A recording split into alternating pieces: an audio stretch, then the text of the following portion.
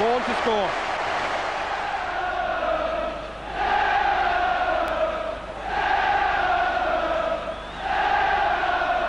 I've grew up here, and, like, I just love it. There's like nothing wrong with it, so...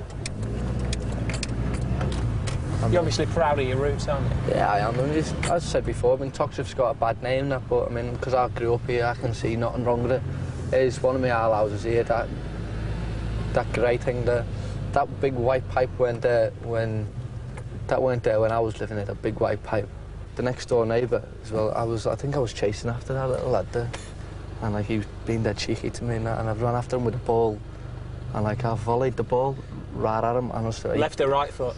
Left, and he sort of ducked in that. And he ducked and it went right through the window. Honestly, the window shattered. that window there. And like, the ball ended up in the, I think it ended up in the washing machine.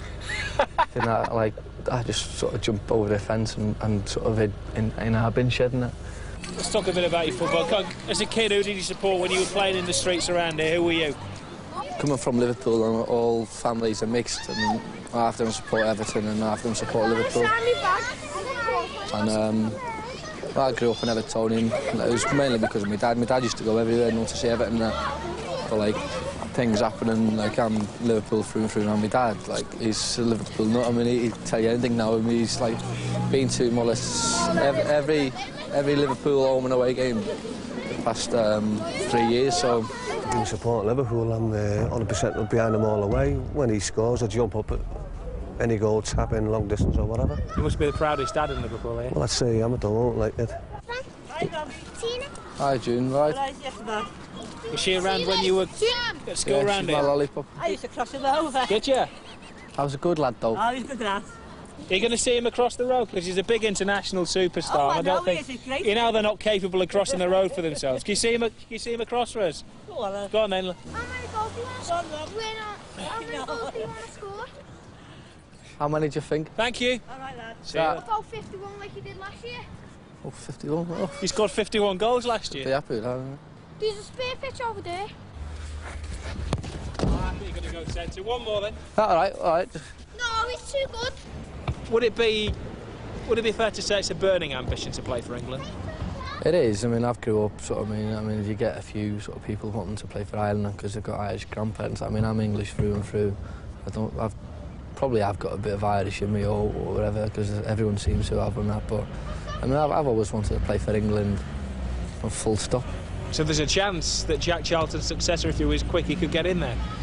I don't think so. I mean, I've played for England under 18s, under 21s, England B, and I want a full cap now. So.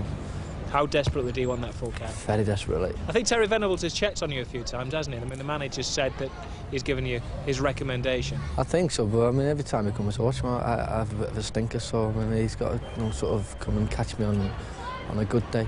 I think Rushie's the ones probably has made him mature, as you say, on the field. Rushie tells him where to go and where not to go, and if he does well, he does well. If he doesn't, Rushie'll tell him, you say.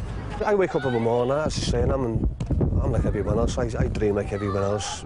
I just can't believe it. Looking at him now, he looks like a schoolboy, doesn't he? Them kids are not far underneath him if you look at him, like, but there's a long way to go yet. But if he does half as much as what Ian Rushie's done, I'll be proud of him again.